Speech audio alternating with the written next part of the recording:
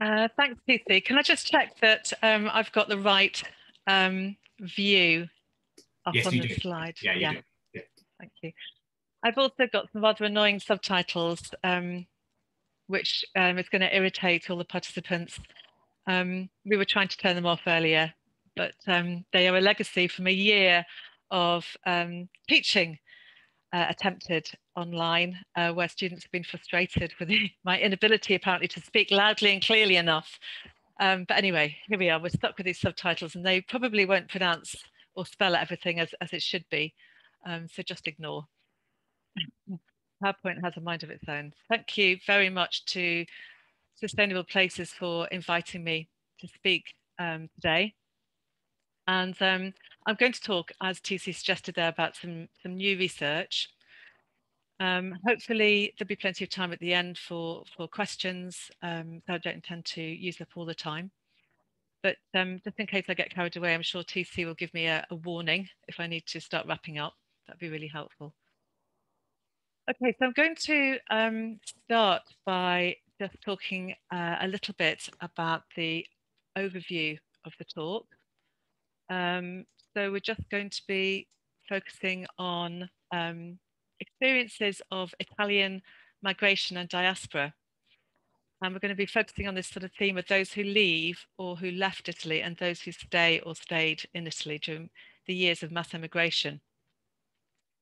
And then we're going to be homing in on this area in the south of Italy called Calabria, which some of you will know, thinking about how that was a place that lost large numbers of its population to emigration, and how that's resulted in a felt loss of place, and how the remaining sense of place is bound up with experiences and representations of stigma.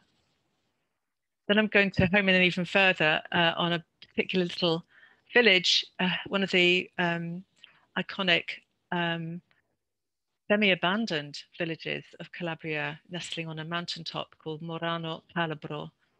And I'm going to look at a case study there, which I just started to research on, which is a village that was losing its population and which is stigmatized and left behind and marginalized in all kinds of ways, but which is now the home of a particular project, which I would hesitate to call a heritage project. It's actually much broader than that, as I'm starting to understand, which is kind of refilling the village in a new sort of way, which I hope you might be interested in hearing a little bit about.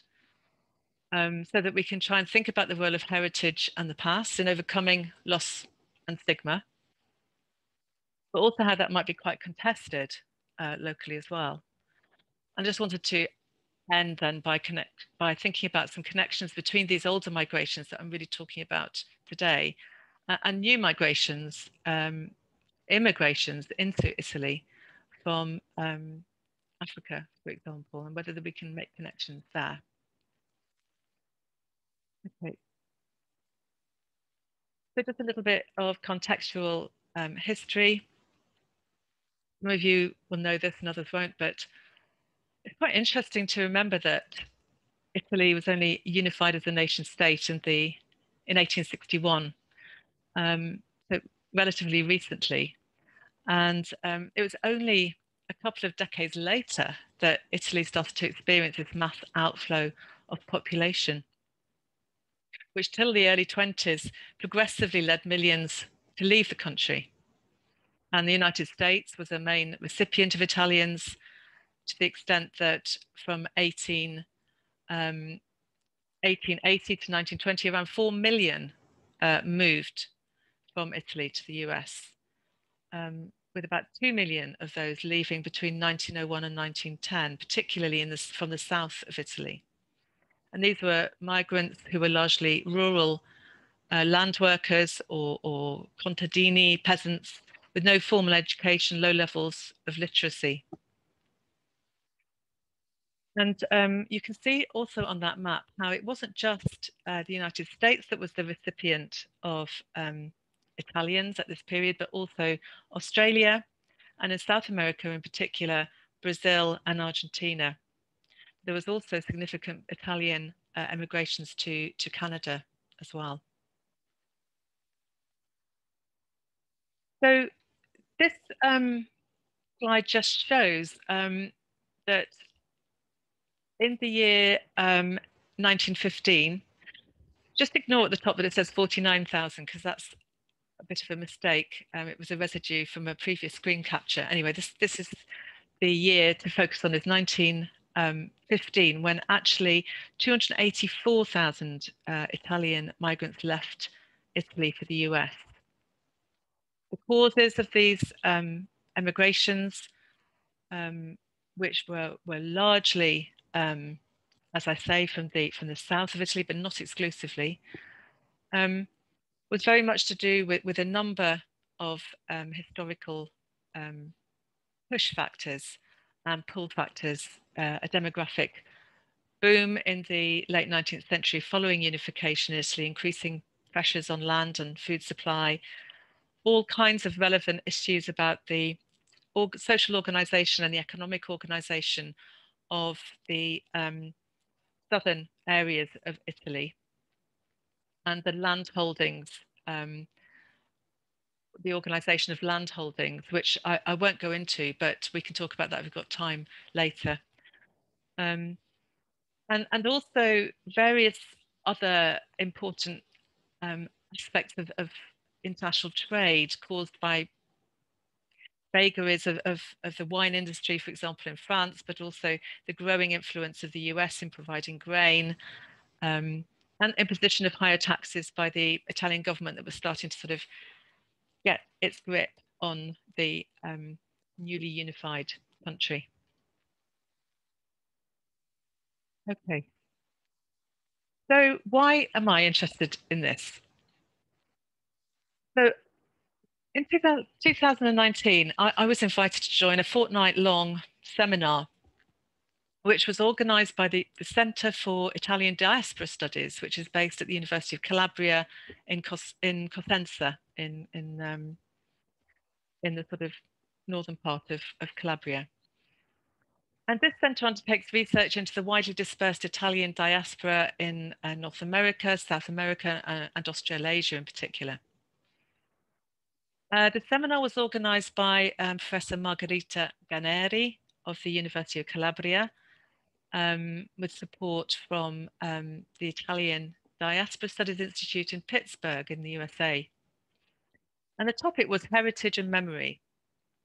And the participants came from 3 continents, most of them diasporic Italians whose families had emigrated from southern Italy to the so-called New World in the 19th and the 20th century, mainly in the early 20th century. And so the program of the seminar is aimed at exploring this broad transnational perspective to the Italian diaspora through what was intended as a sort of very community-based project made up of ordinary citizens rather than researchers or academics or officials. And its primary goal was to underline the importance of place and through discussion, reading, writing, and traveling together, as Ganeri puts it in the introduction to the book that came out of the seminar, to recover the obscure and often misunderstood roots of experiences, generations, and geographies, creating a kind of text of its own.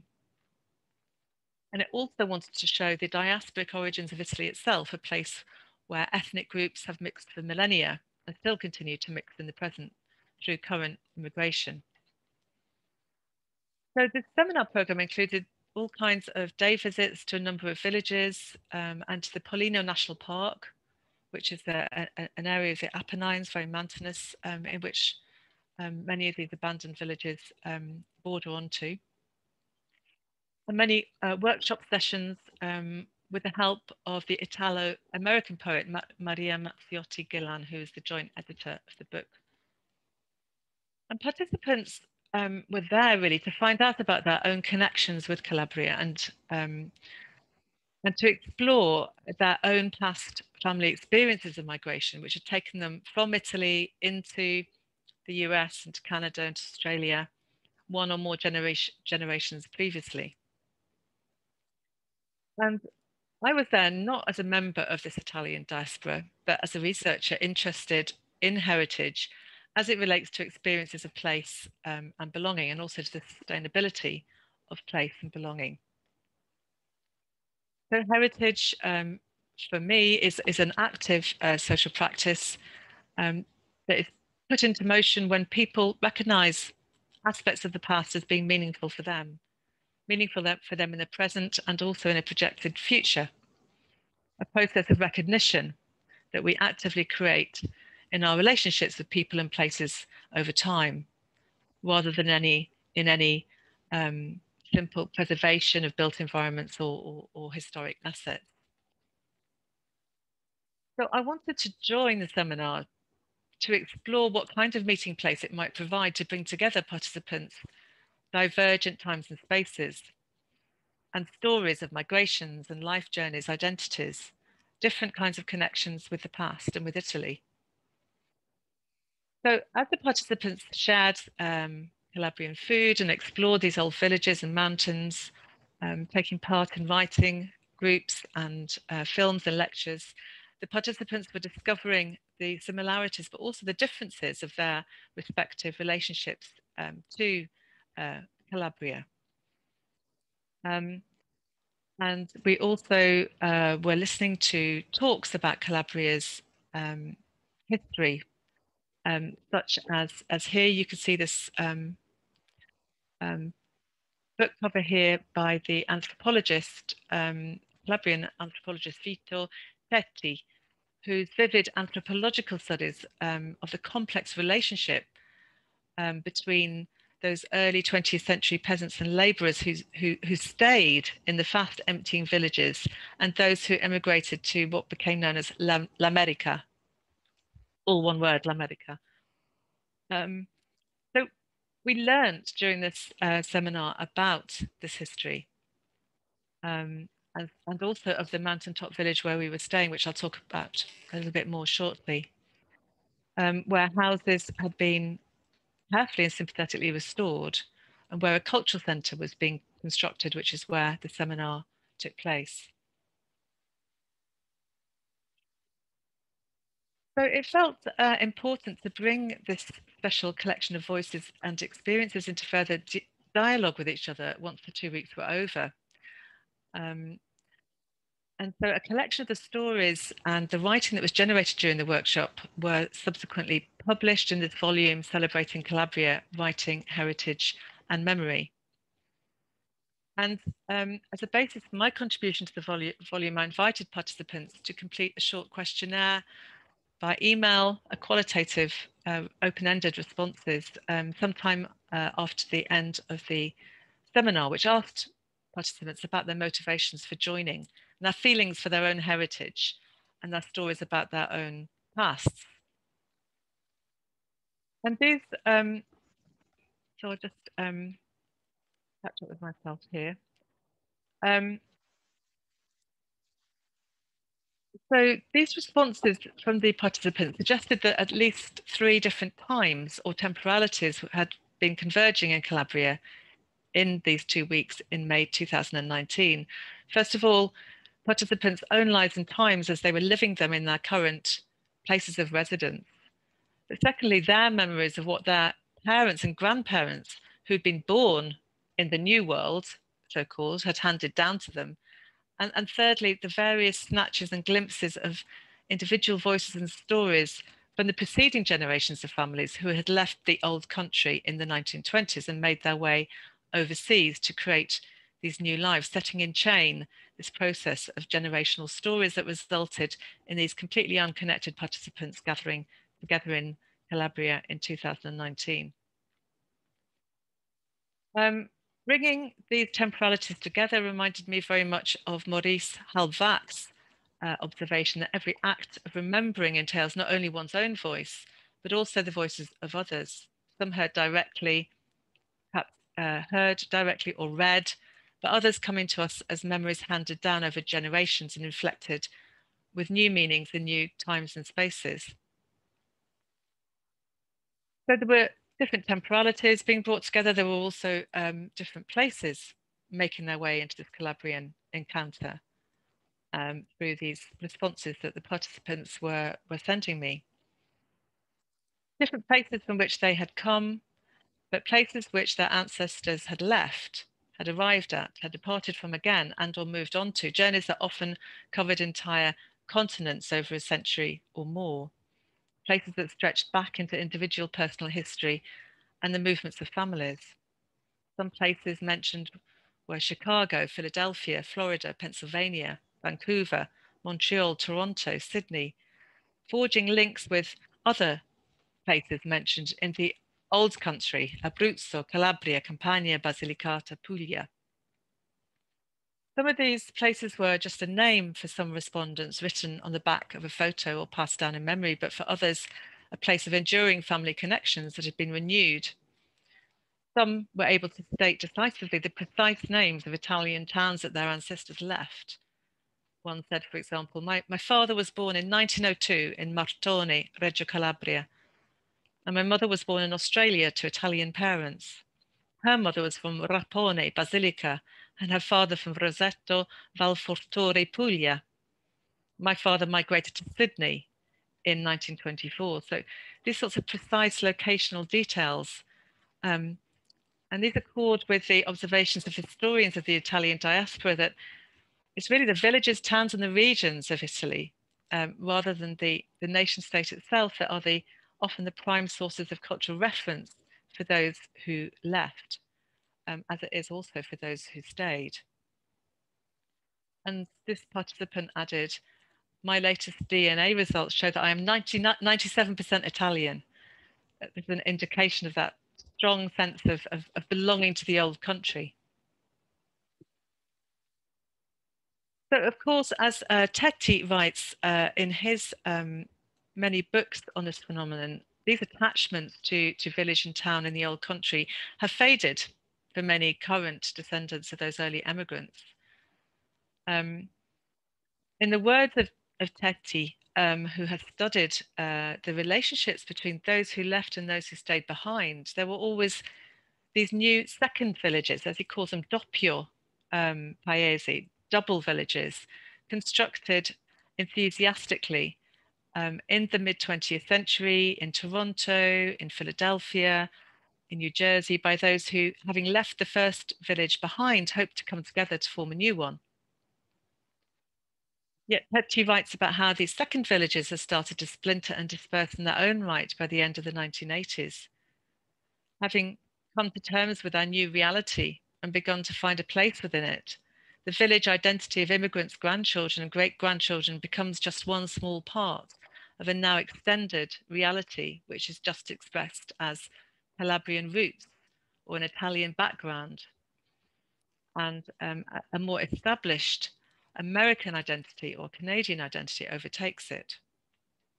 And he writes also about how in the first village, so the villages left behind in the old country, similarly, a place whose identity was once defined by plentiful and regular messages, he writes, money and photographs emanating from the second village overseas, and by the summer return visits, which would fill the streets and the empty houses and piazzas once again.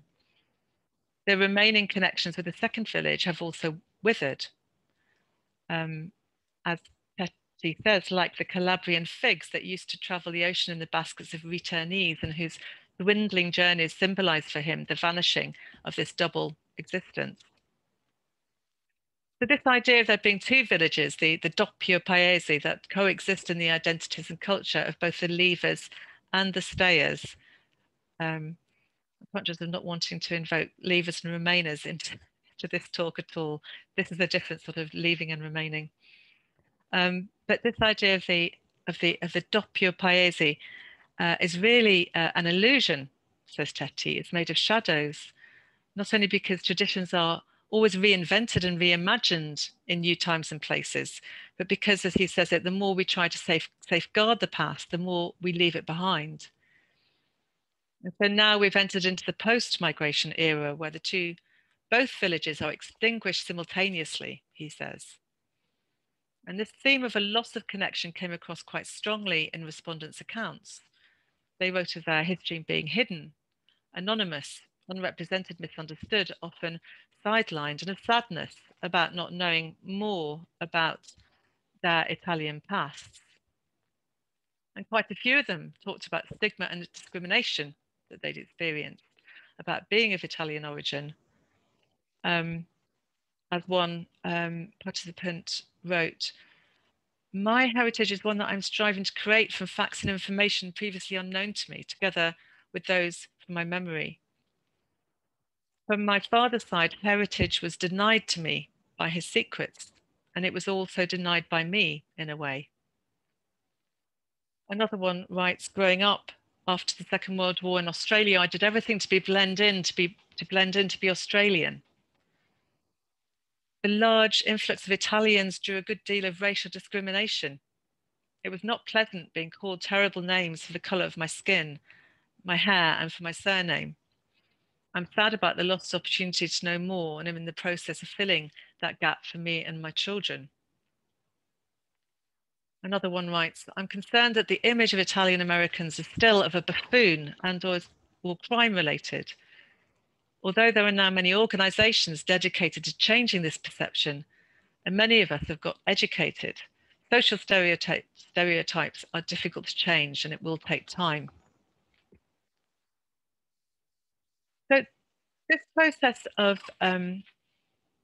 feeling, these experiences of feeling stigma came across also in one of the participants' accounts who contributed quite a moving piece of writing to the book, who is himself an Italian, Valerio, who didn't leave, whose family didn't leave for the New World, but whose family left Calabria for the north of Italy, which was the other major experience of internal emigration and migration that contributed to the loss of population in Calabria.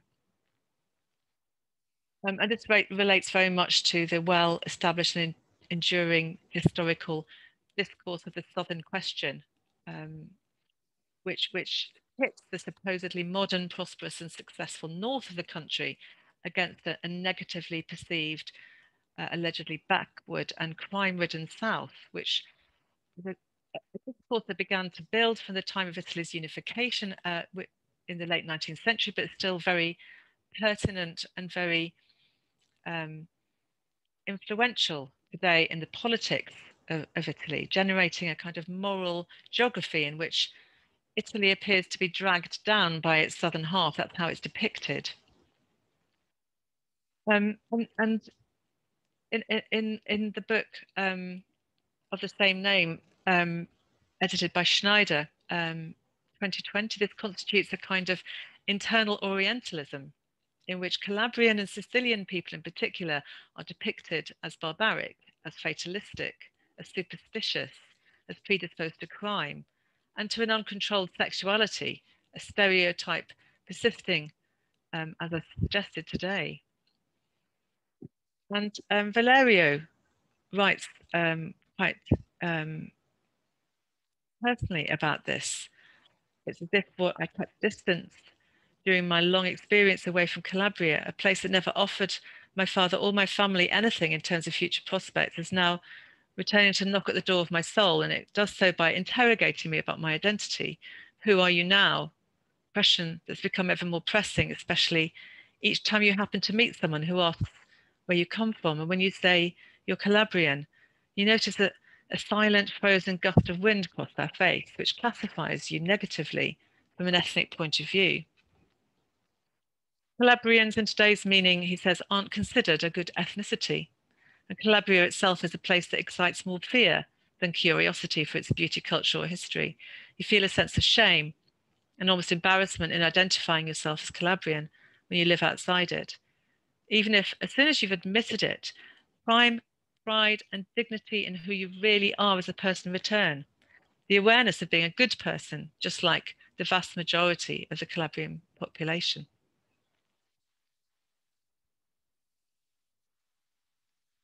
So this sense of stigma attaching both to the second villages that were built by the emigres in the first world, in the New World, and to the sort of first villages, the old villages in the old country.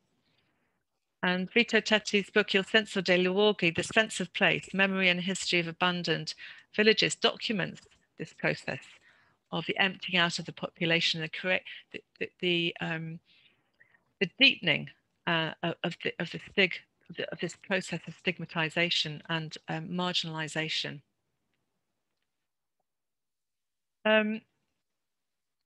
So I'm going to just skip this slide because this is really another contribution in the book about the second villages at this time in Patterson, and it's a poem by Maria Mazziotti Gillan, but I'm not going to spend too much time on that at the moment. But it's talking about how in Patterson the Italians constructed their own Italian villages, these second villages. And how the people that they'd left behind they never saw again, who became like stick figures, gradually fading into lines from the blue airmail letters that they sent and received, and where they knew in the new America where the streets were not paved in gold, but where they knew they could give their children better lives than if they stayed in the mountain villages. It's really the life of the first left behind villages that I just want to focus on just for the rest of this talk, because although there are many museums to experiences of migration that have started to develop and be constructed, they don't seem, at least as far as I can tell in reviewing these museums, they don't seem to pay any attention to places left behind when people leave. So just to pay a bit more attention to this phenomenon of abandonment in Calabria, that's a process that began, in the 1920s. And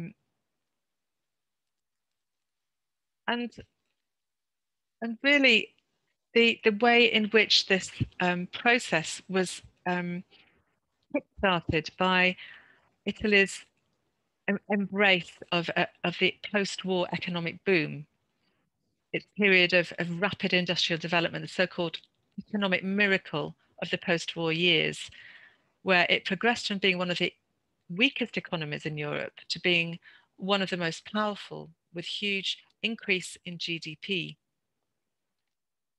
And so much of this industrialization process reaping rewards for the north, with southern Italy lagging behind. So it was Lombardy, Piedmont, Liguria, the northern areas that reaped the benefits of this industrial triangle of development, with continuing hardship and poverty in the upland and rural areas in the south. And this rapid industrialization in the urban north enacted a second phase of pull factors, encouraging rural workers in the south to abandon the land and head for the cities. So there's a period of intense rural depopulation from the uplands of the Apennines in Calabria into the north, continues today, even though it's slowing down. Yet, in spite of this trend of intensifying depopulation in the south, villages in the rural south continued to be viable even in the 1950s, 1960s, and 1970s, and to support significant populations, because emigration was accompanied by also a population boom in the whole of Italy, but especially in the south. And Vito Tetti notes that in the village of his youth, the Calabrian villages were still densely populated and could be described as too full. Full, he says, this is the word that speaks to my experiences in the villages of my infancy and youth. The village was full, dense, compact, full of men, women, children, and animals. The full of the streets, the countryside, the processions, the festivals, the rallies. The full of stuffed cars, however, later leaving with families crying, like those left behind. The full of those who said, see you soon, but knowing they were lying. And then the full of his own village in Toronto. So he moved with his family to Toronto.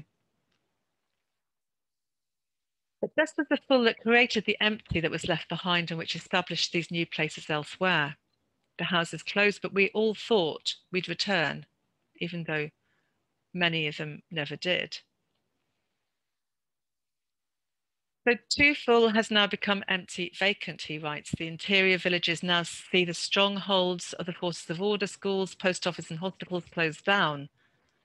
And the newly populated towns and the coasts too have vacant, often ruined areas. So that when an older person dies, it's not just the end of a story, but of stories in the plural, an epoch, a house, a family. So the lanes and the creases turn into dark corners, empty terrain. And skipping on a bit, Calabria is the metaphor for an Italy where no longer places have turned into not yet places, unrecognizable to their own inhabitants. However, he turns his attention to this new movement, which is the last bit of the talk that I'm coming on to, places potentially being refilled. And he notes that there seems to be a new recognition on the part of many younger Italians,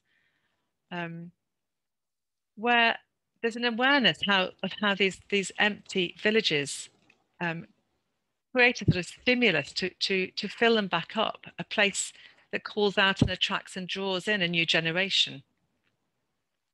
And returning is becoming a theme again, real, dreamt, or mythical.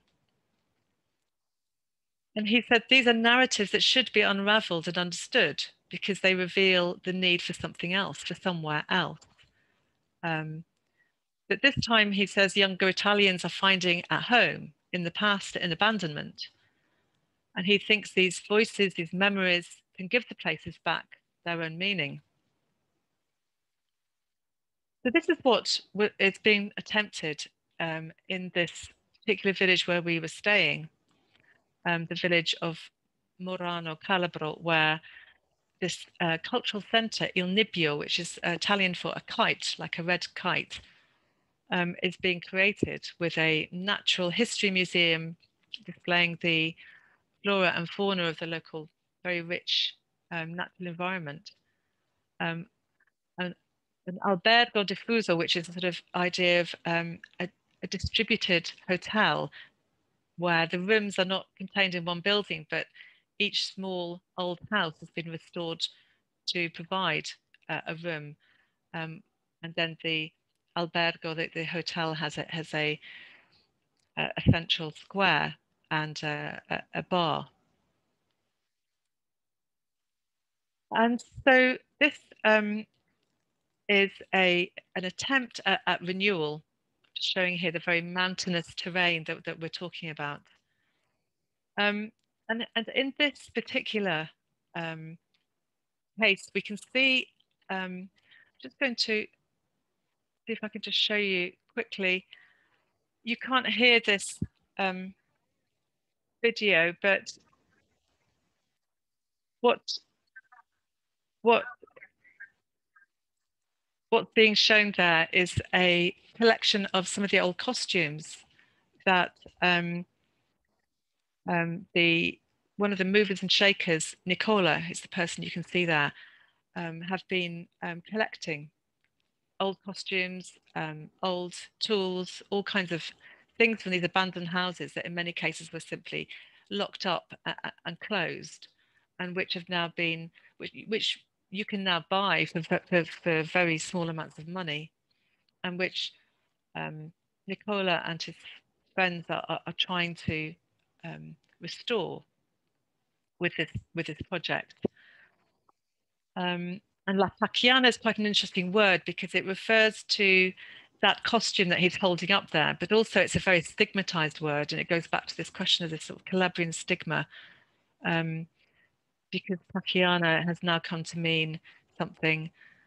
You'd use it to describe something that's vulgar or trashy, in some way devalued, whereas in fact it was a word that simply meant those who worked outside on the land.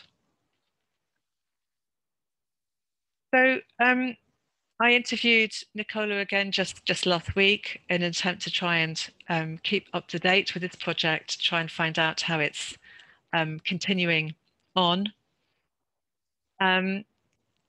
and how it's also trying to refill Murano from its previous gradual abandonment with this new cultural project. And Nicola told me that none of this has happened by a reliance on money, because it hasn't been possible for them to get funding for any of these renewal projects. According to him, the local politicians are not interested. They don't want to give support to any attempts at reconstruction or renewal. He says they don't value what's been there for generations and what's still there. They don't value the old houses, materials that can be salvaged and renewed. They don't value the trees, the plants, the natural environment. They don't want, he says, any change to the current status quo in which they keep power through this clientelism that has blighted the area for decades. They don't want, he says, to have people take things into their own hands, but that's what you've got to do. And he calls it autocostruzione, as a process of self-construction or self-building. So that's what he and his brothers and their families have been doing gradually over the past 15 years, rebuilding the houses that lay empty.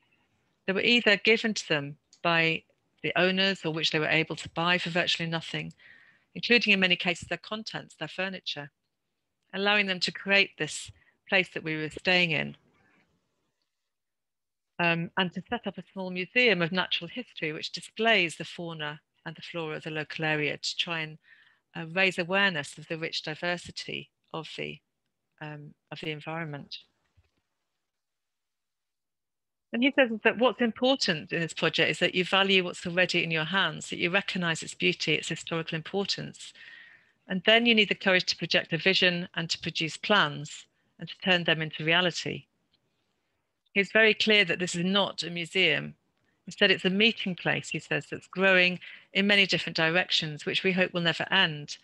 A community, it's inclusive, it grows as people bring in their own new directions and propose new projects.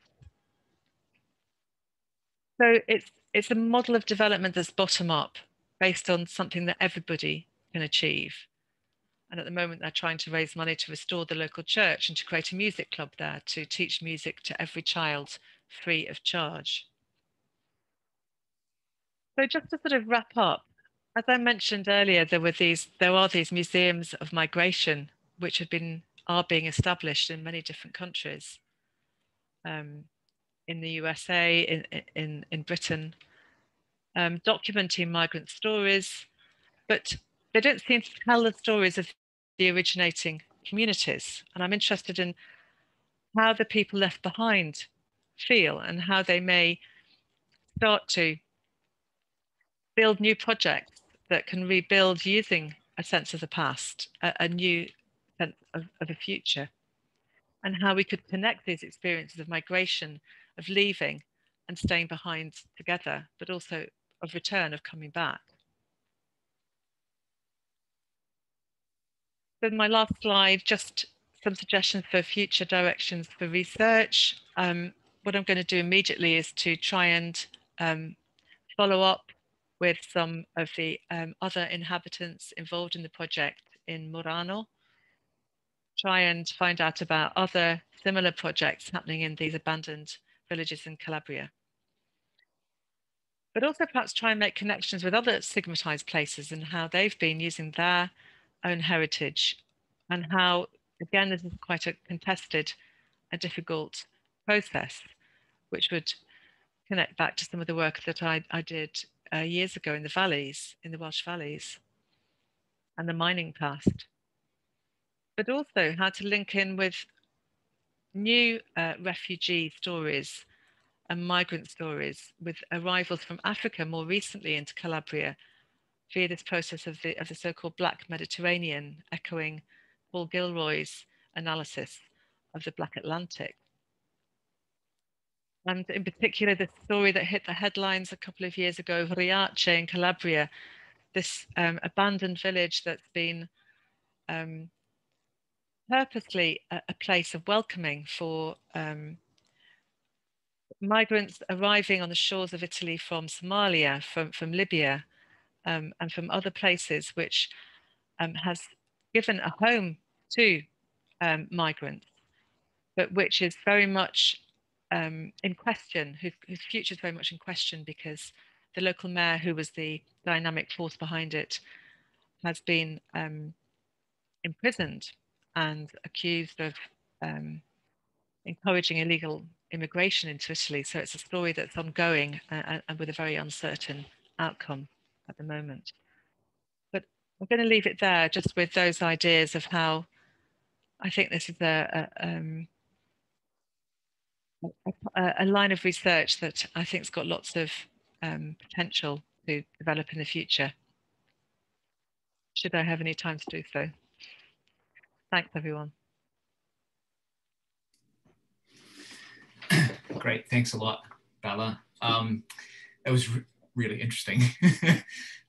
So I guess if anybody has questions, feel free to add those into the chat, or alternatively, if you want to put up your hand and ask a question that way, yeah, feel free. I can just let people go. Yeah, I guess I have a question. This is nowhere near close to anything I have any understanding of, but yeah, I was interested in the parallels between the current migration into Italy, you know, and the sort of that story. I guess the question, it's a very poorly formed one, but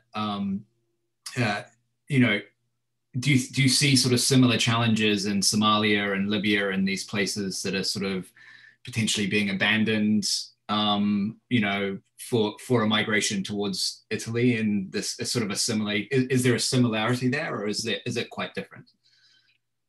Well, I think that's the kind of question that would be really interesting to explore, because the emphasis is on the arrivals, isn't it? It's on the people who are arriving on the shores of Italy or other places, and the stories that they're bringing are being represented slowly. But what about those people who are the originating communities from where they came?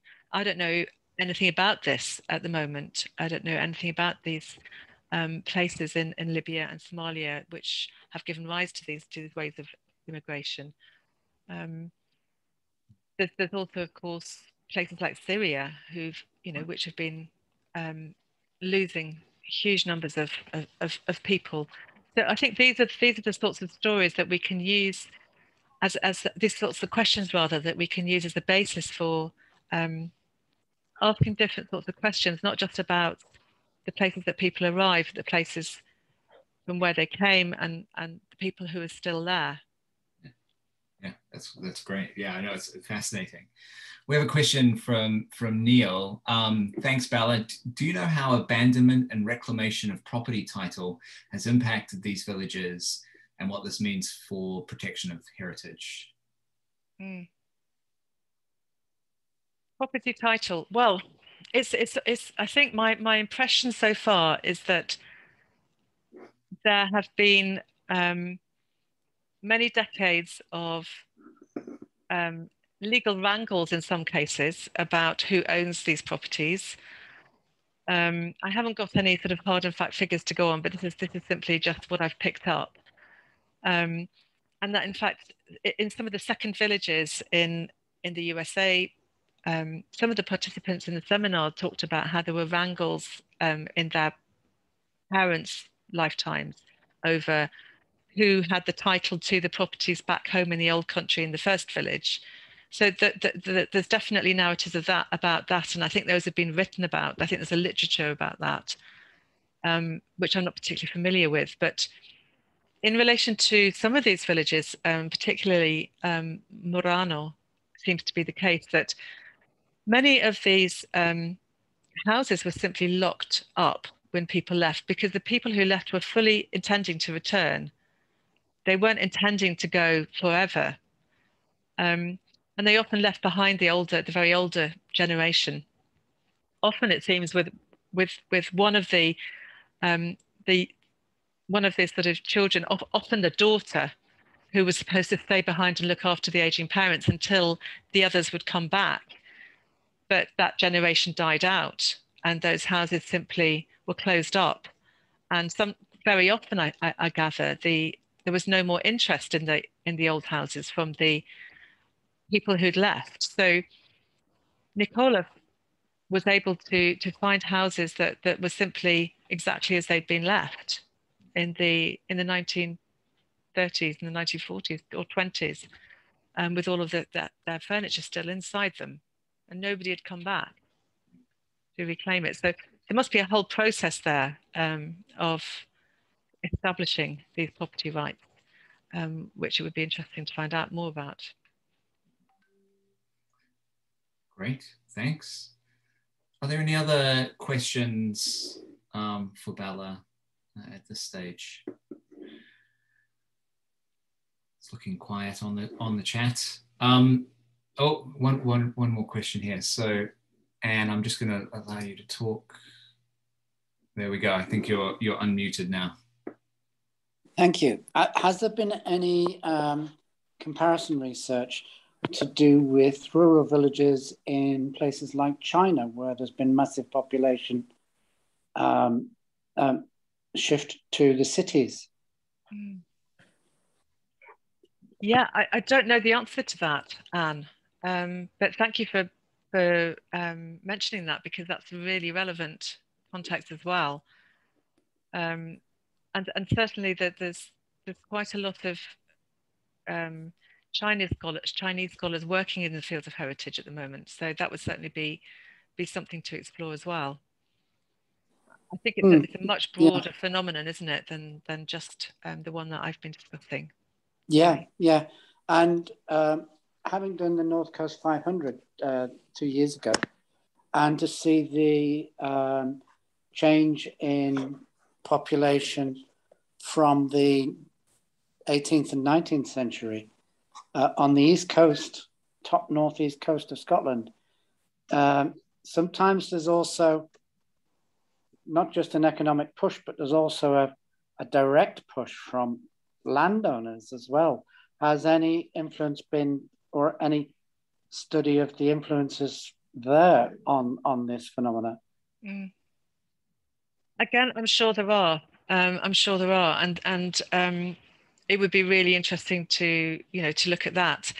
I'm very much at the beginning of this research at the moment, so I haven't got a sort of overall picture of this at the moment. But I think there are going to be all sorts of similarities, but also differences in the different experiences.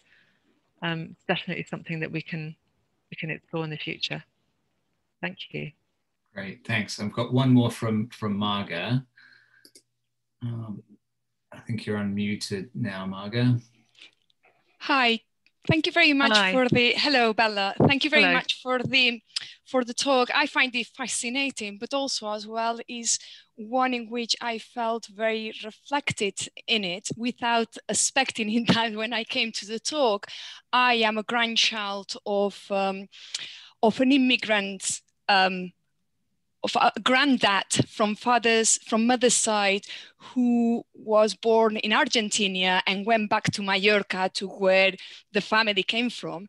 And from my dad's side, my grandmother as well, she went to Argentina when she was little, and she returned to the island when she was 18. Therefore, from my two parents' side, I have dads that both of them members that they went to Argentina, they got land there, and then after they sold it, went back to Mallorca, bought land in Mallorca and redone and just come back to the island as nothing happened. And it's something is very interesting because I don't think it's something they are ashamed of, but it's something that is not that talked that much about. And I know very little about their life when they were abroad.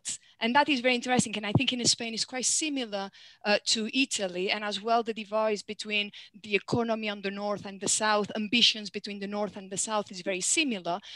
However, for example, in Mallorca, we don't have that of empty villages because the territory is very limited, therefore every square meter counts. But I think that is a similar problem that is happening in the north of Spain, when there are a lot of villages that they don't have enough population for the villages to go on and to move on in life.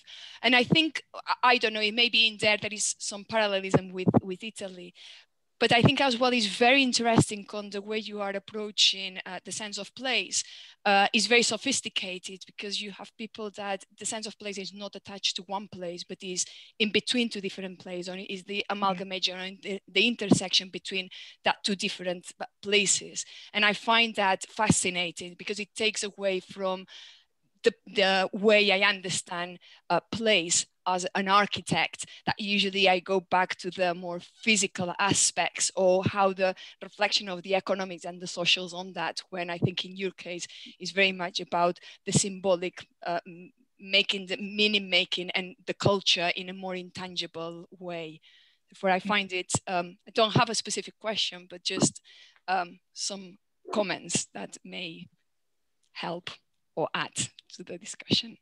Thank you, Margaret. Yes, that's really, really helpful, and also to remind us about this sense in which so many of these connections that people have, you know, just sort of 1 or 2 generations ago are often not talked about, and often just seem to be silenced. But now it seems to be a moment in which there's more attention being paid to these quite recent stories of migration, of displacement, of return, as you've described.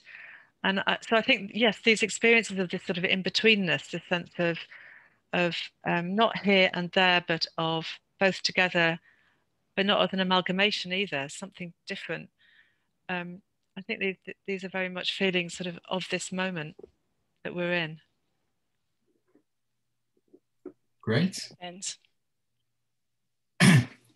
well, thanks again, Bella, and thank you everybody for joining us. I appreciate that we're at an hour now, and I'm sure if you have any further questions, please get in touch with Bella via email. Absolutely.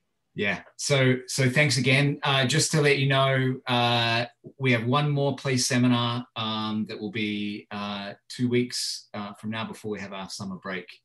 And that's on placemaking in Troherbert. So hopefully I'll see you guys here again in 2 weeks. And thank you very much, and have a good afternoon. Enjoy the sun, hopefully, where you are. So cheers. Thanks, everybody. Thank you very much for inviting me. It's been a pleasure. No worries. Well, thanks.